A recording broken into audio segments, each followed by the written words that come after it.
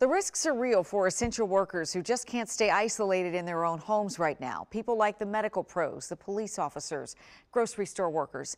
And some federal employees say they can easily do their jobs from home, but they say their bosses won't let them.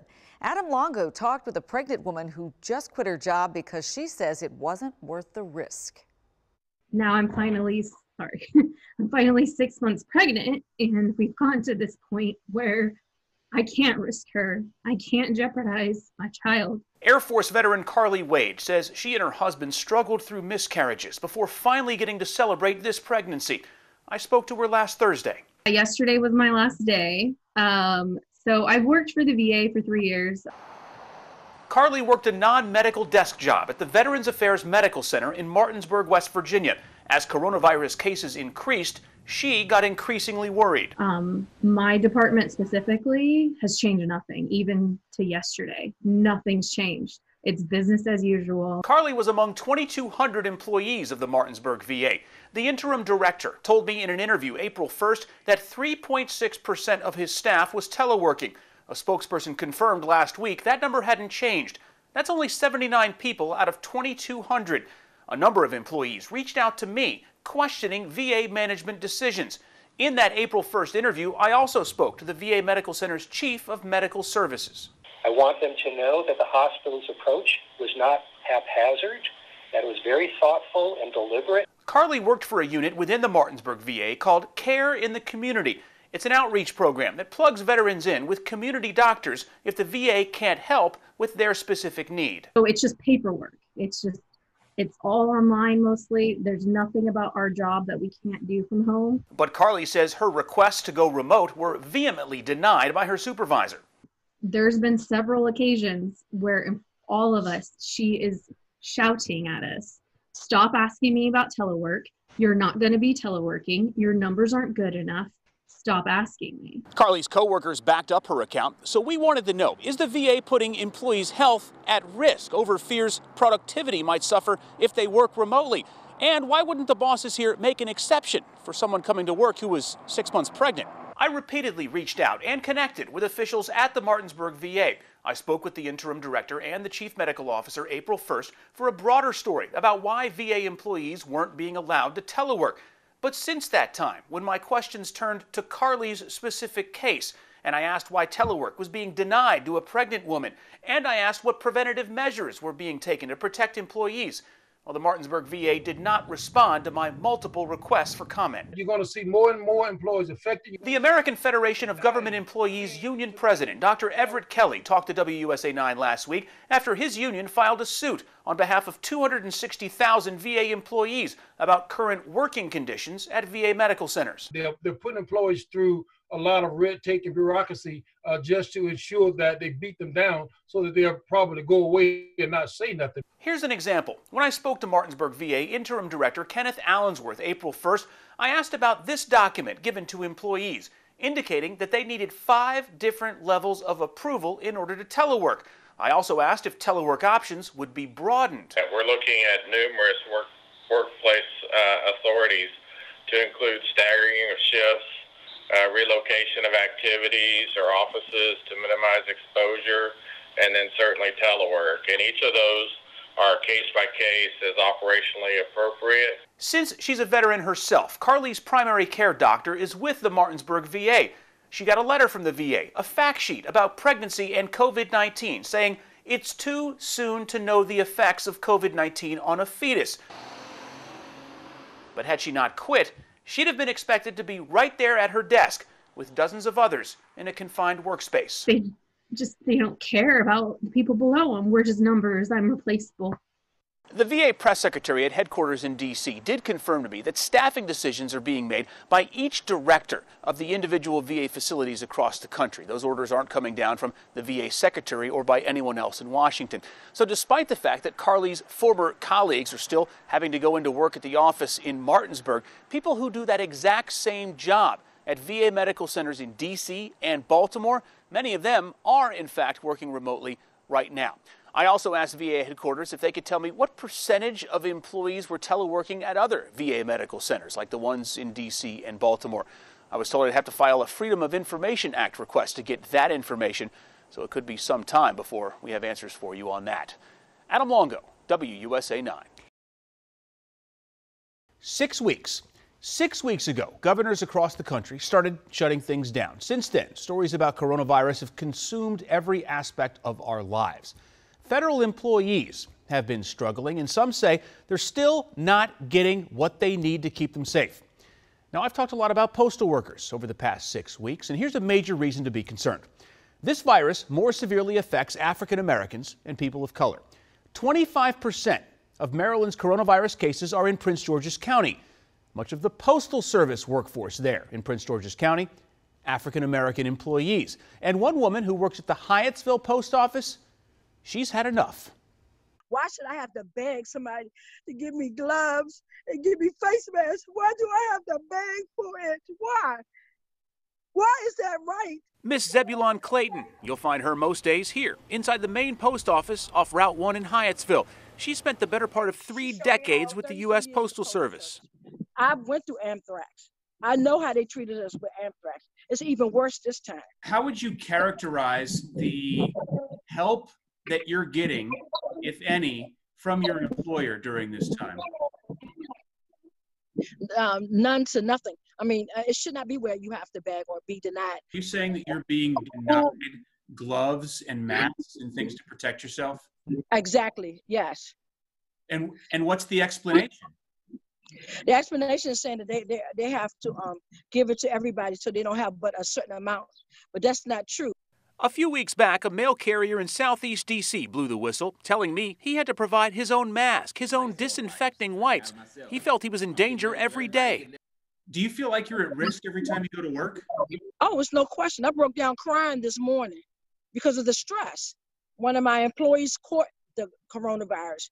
A USPS spokesman confirms 2 Hyattsville employees are positive for COVID-19, including one here at the Langley Park Post Office off New Hampshire and University. He says those locations have gone through multiple sanitation processes and inspections. Ms. Clayton says at her post office, not so much. Or even just, even just having the unit cleaned properly. They said they're supposed to come in every day and disinfect our area before the customer get here. We don't have that. They have the cleaner person come in the afternoon, sometime randomly. Sometimes he doesn't even show up. Maryland Governor Larry Hogan has ordered residents to wear masks inside public areas. Businesses are turning away people without them. Another postal employee told me management told them they can't deny service. I addressed that with the USPS spokesman who responded, quote, "The safety and well-being of our employees remains our highest priority as we continue normal operations during this unprecedented time." You're not protecting us. We're not. We're afraid. Every day I come in this parking lot, I'm afraid to go in that building. And we'll, of course, keep bringing you those stories, and I'll keep holding the people in charge accountable. Hundreds of messages like this are coming into my inbox through email, Facebook, Twitter, Signal, and Instagram. Keep them coming. These are from federal workers in our area and across the country who continue to be put at risk of catching this virus because their bosses, the federal government, is still forcing them to come into offices nationwide despite having non-essential jobs. Now, I've been on this story since last week, and our reporting now has 3 United States senators taking action. First, let me share some of these messages with you. Here's somebody at Fort Meade.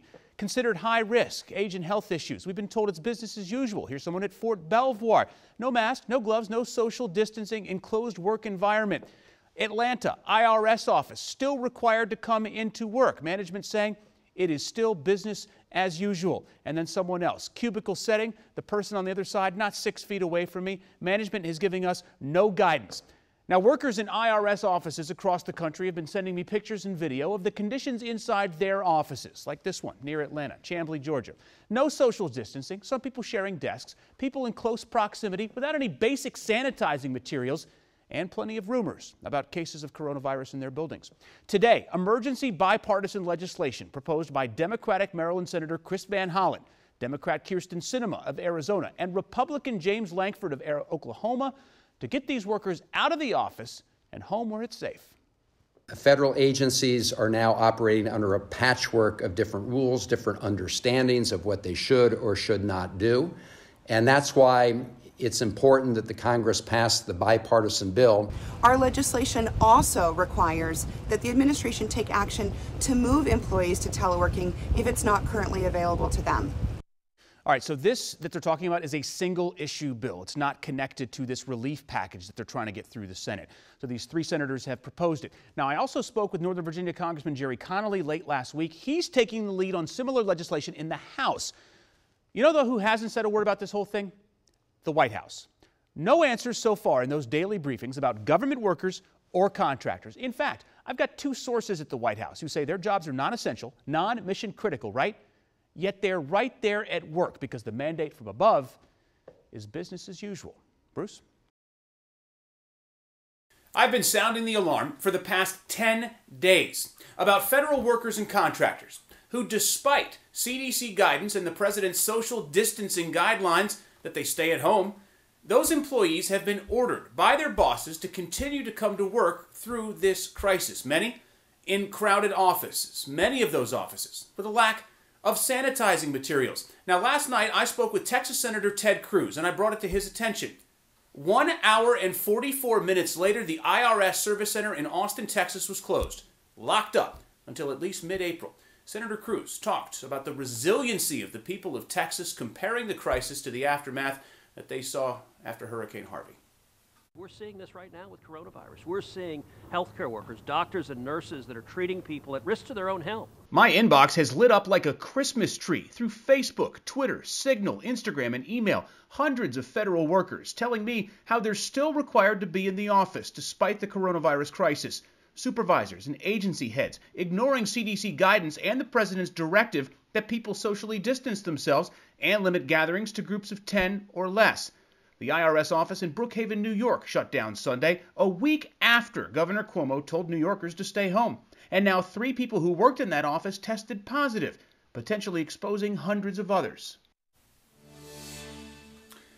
IRS officials on all this, radio silent. I have emailed them every day since last Wednesday. Talked to them on the phone several times as well. No comment, no interview with the IRS commissioner as I have repeatedly requested. And what's even more shocking to me, no comment from the White House or even the press pool about any of this. I have been asking the White House for comment for days now. I've asked my contacts at CBS News to ask a question on my behalf during one of these briefings. This is not a story we'll be letting go of because people are still literally right now being put at risk even though their jobs are non-essential. In Clarksburg, Adam Longo, WUSA 9. So we talked a lot on this show about the safety of federal workers still going into the office. And in the morning, some of them will protest on the streets in Baltimore. They want better access to protective gear. Adam Longo has led the way on this part of our coverage. He's found this latest cry for help caught the attention of some senators. Do you feel you're at risk every time you walk through the front door? Oh, of course. You're at risk because you don't know who you're coming in contact with. I talked with Jerry Bryant tonight from Baltimore. He works with patients in the emergency room at the VA Medical Center. They give us 1 surgical mask for a whole week. You sign for it, they give you a paper bag. I asked the Baltimore VA Medical Center about the allegations PPE is being rationed and reused, contrary to FDA guidelines. A spokesman telling me, quote, "That's not true. Baltimore VAMC is equipped with essential items and supplies to handle an influx of coronavirus cases." She added that the Baltimore VA Medical Center has adequate PPE for the employees who are treating our COVID-19 positive patient population. That's not giving the VA workforce the mental comfort they need to perform their duties. Virginia Senator Mark Warner and 4 of his Senate colleagues are hearing concerns similar to Jerry's, and they've written a letter to Veterans Affairs Secretary Robert Wilkie. Secretary Wilkie, you need to be more transparent about how much PPE you've got. If you say you've got enough, why aren't you willing to be little more liberal in terms of sharing that with the workforce? I don't want to be the one to get sick and to pass it on to everyone else. Jerry says he and many of his colleagues will be protesting at 7 o'clock in the morning in front of the Baltimore VA Medical Center. That's shift change. They'll be protesting several things, including access to PPE, telework, and the possibility of hazard pay. And yes, they say they will be doing a socially distant form of protesting. Adam Longo, WUSA 9.